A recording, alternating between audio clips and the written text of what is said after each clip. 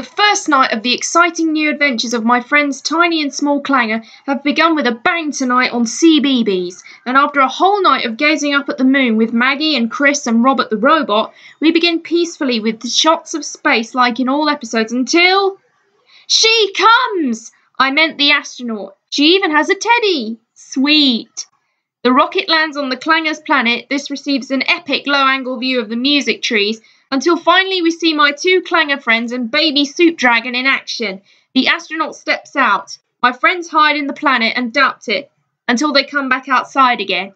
She has a Blue Peter badge, that astronaut, mainly because a few days ago Blue Peter broadcast live from a space station. The trio decide to give the astronaut a present with Granny's help, and the astronaut turns out to be a human. She's Maggie! She's given a warm scarf by the Clangers.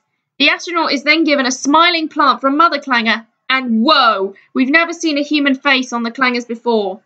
Major steps out and finds the rocket ship, which he climbs into and takes control, finding there are many buttons to press.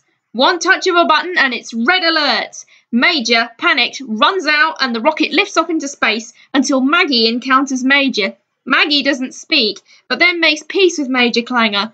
The soup dragon gives Maggie some warm soup, but the poor astronaut can't drink it because she has her helmet on.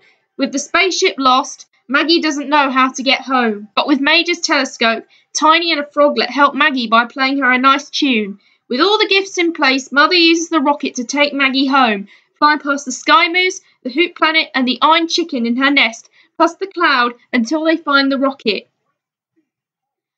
Maggie steps into the small rocket and is confused, but she gives Mother a present with a label with a heart on it. When Mother returns, she reveals a deflated thing which turns out to be a blow-up planet Earth, which everybody plays catch with, like the Teletubbies do when they play with Lala's ball. Now, with the first Clangers adventure over, we are left to head back down to Earth and cross over into an alternate dimension named the Night Garden, where another high-flying adventure in the Pinky Ponk ends with Iggle Piggle, Upsy Daisy, and the Tombliboos showing love to Makka Pakka by giving him big hugs and kisses after a long day of trundling his Og Pog around the garden. Good night, Tiny. Good night, Small.